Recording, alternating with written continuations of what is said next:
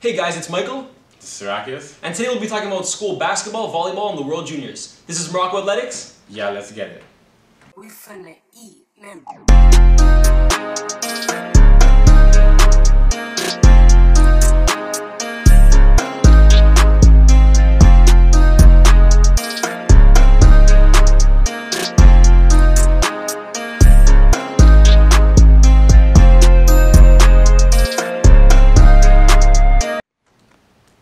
Starting off with girls volleyball news, they actually have a game tomorrow against Romero. The girls have been playing great. They're so far undefeated. They're 5-0, playing absolutely sensational. Players like Alba, Micah, and Christine really pushing through to give them some wins, and let's really hope they can keep it up, and we'll be there tomorrow. Great team. Good luck to them.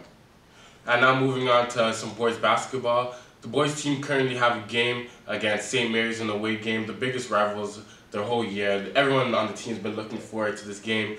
But moving into the game, there's been a lot of controversy and drama with the players, coaching staff. A lot of players decided that it's the end of the season for them. They're, putting away their jerseys. Boys had a not a rough start, but it wasn't too bad. They're in the middle of the table, slowly dropping to the end.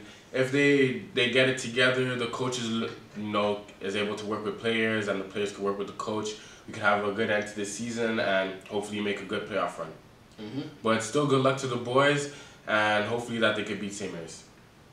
Capping off the episode with the World Juniors, it was actually a very exciting and unique tournament as Canada was knocked out to Finland 2-1 in overtime due to a questionable and very unlucky goal, as Canada had the open net one-timer and the stick just had to break. And off that play itself, Finland did score in overtime to win the game.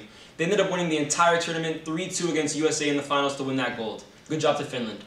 Yeah, good job to them. A lot of good young players in that tournament. Good prospects for the draft. Looking forward to it. Yep. That's all for today.